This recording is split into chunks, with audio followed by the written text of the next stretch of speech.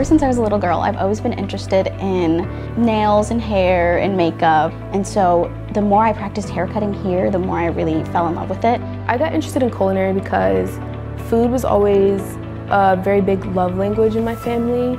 I found my love for interior design when I redid my room for the first time and realized how much I loved putting spaces together. I hope to pursue my career in commercial interior design.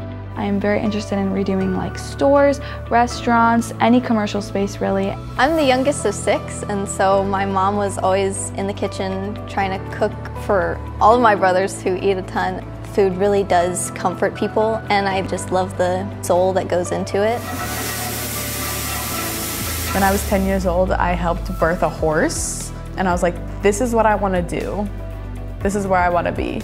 It's very motivating to be able to come in every day to do what I love and be around all these different animals and learning as much as I can about them.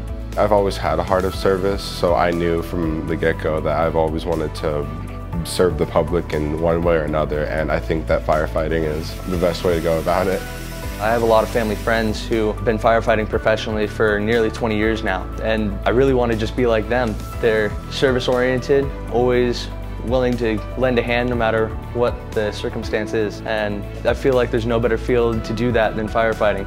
I love coming here every day because it's just like a second family to me.